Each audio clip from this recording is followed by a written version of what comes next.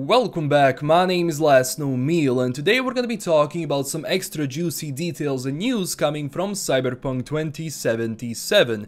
After the end of E3, besides the various screenshots we got and the cinematic trailer, there was a whole influx of information coming from various sources that saw the gameplay demo behind closed doors. If you didn't know already, CDPR is making the demo available to public on PAX West, which runs from August 30th to September 2nd.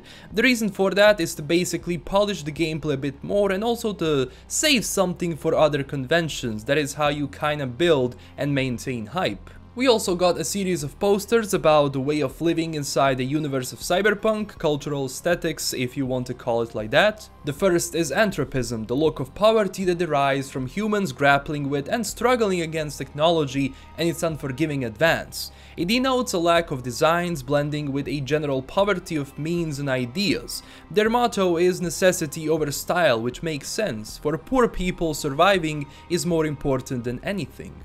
Then we have kitsch, which is the look of a long-lost golden age that people are entirely unwilling or unable to forget. It's flashy, bold, and usually cheap, filled with gold-plated cyberware, implant encased in brightly colored plastic, and larger-than-life makeup. You can clearly see from their design that this style is more important than substance. You can kinda think about them as people stuck in the 90s when Cyberpunk was actually really trendy.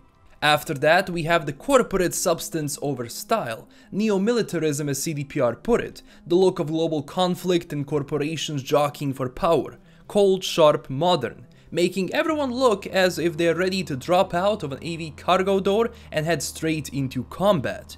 Which is kinda true, corporations fight for power all the time. You never know if there could be an assassination attempt or if they are on a mission. This Arasaka officer really does look ready for battle. Then we have neo-kitsch, where style and substance is equally important, the look of infinite wealth and vanity. Synonymous with luxury, it has been blossoming among the Night City wealthiest elites, those who can afford to buy anything, who can afford to be anything they want to be. Obviously, fast and expensive cars mixed with style is cool. I really wonder if that last car is going to be in the game, might have to acquire it. This shows you the style that you can find in a game like Cyberpunk. The variety is there and I like how they explain everything. It's all there for a purpose and it has a reason, going from clothing to weapons all the way to cars. Now, since we're talking about cars, you will be able to call your car like you called Roach in The Witcher 3. I know it sounds strange, but cars in 2077 are equipped with AI. That means they are self-driving, and if you actually lose your main ride, including the car and the bike, you press a button and there it is. Let's hope we will get some funny glitches compilations. I mean, watching Roach was always fun.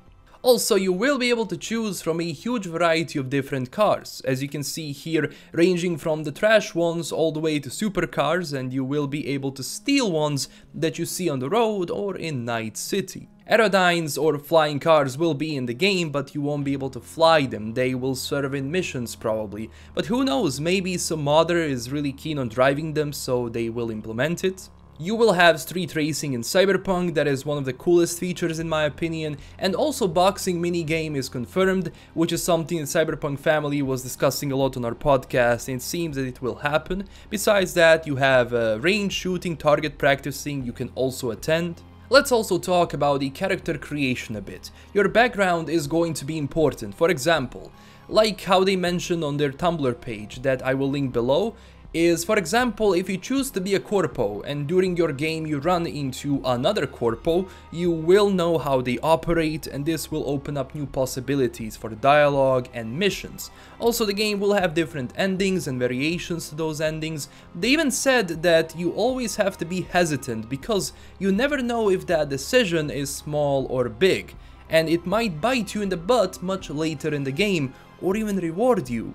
Who knows? Even if your friend does the same playthrough with the same background, inventory, etc., they still won't have the same experience, so this gives you a chance to really craft your own unique adventure and it's open for replayability. Now let's talk about guns. The game will feature a huge variety of guns, but it will have 3 major categories. First one are tech rifles, they have powerful impact. Then smart guns where bullets track your enemies, that is something we saw in the gameplay demo, the previous one. And power weapons that can be charged up. Also yes, sniper rifles will be in the game. Weapon customization will be there also, and I really wonder about the parts and details we will be able to put on our gun, because I am certain that damage and reload speed will differ depending on the parts you have on your weapon.